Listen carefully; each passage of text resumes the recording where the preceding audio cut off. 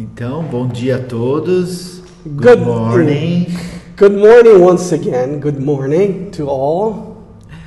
So we are back here to talk a little bit about English for international relations. Because, when we talk about English and we think, oh, English is a language that can be used anywhere. And now, when in the past, when we talked about international relations, we talked about French, because French was the international language.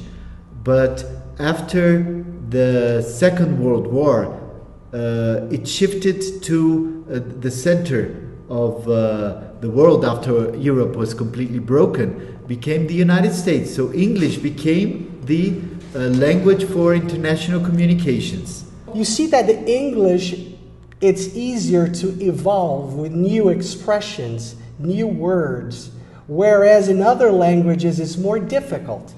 So we have to understand these expressions in English. And we think, how does this relate? Because of course, you have to understand the language, but if you want to know what is happening in the world, you have to know English, because many things that the news, for example, that come to us, they come a little bit distorted. And if you don't know English, you cannot go to the source to understand exactly what is happening in the world. So in any international relation, you have to know English as the language to understand how to communicate and understand what is happening in the world. Just like if you want to learn philosophy, you have to learn German or Greek to understand theology. Nowadays, if you want to understand the world, you have to understand English. And and then we think how trilogy is related to the learning of English as an international tool.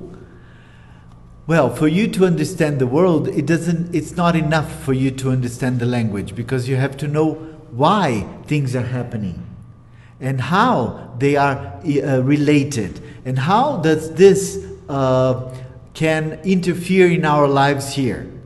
For you to know what is on the news, for you to know why terrorism is as it is, for you to know the situation that we are living in Brazil, because everything that happens in the world will have a consequence here.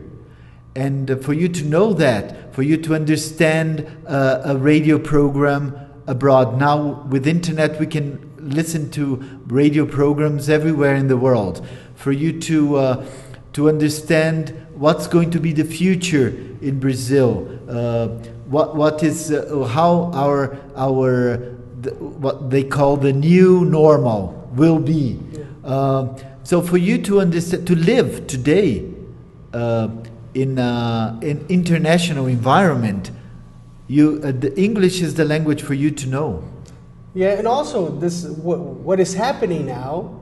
It's a very clear, let's say, example that whatever happens anywhere in the world, there will be consequences for each and every one of us. So Brazil is not isolated.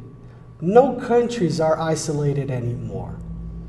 What is happening is that all of these actions are combined. All of these resolutions are for everyone.